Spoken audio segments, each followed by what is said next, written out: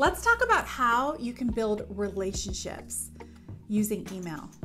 I hear this all the time. Rach, email, you can't build relationships. People just delete my emails. Well, they're deleting your emails because there's not value in them. And we're going to talk about how to add value in the next video. But for right now, I want to show you, tell you, express to you the most important step when starting to use email is that you know who you're talking to.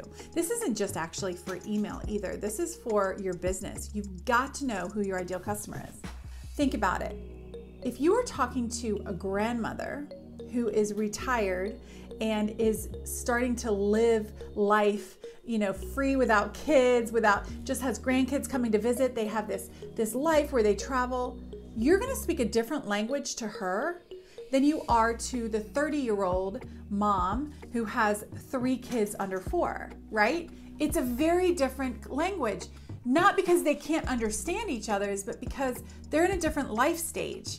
So that life stage is different. And there are different things that make you tick. Listen, when I was a young mom, my life consisted of surviving and nap time.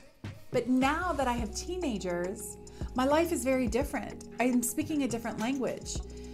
I'm more concerned about how are my kids doing and are they home, right? Whereas when they were younger, it was very different. I had different needs. So what was interesting to me then, what my hobbies were, what my interests were different when I was a mom of young kids than what they are now. So you've really got to nail down who you're talking to, because if you don't know who you're speaking to, you won't connect with anyone.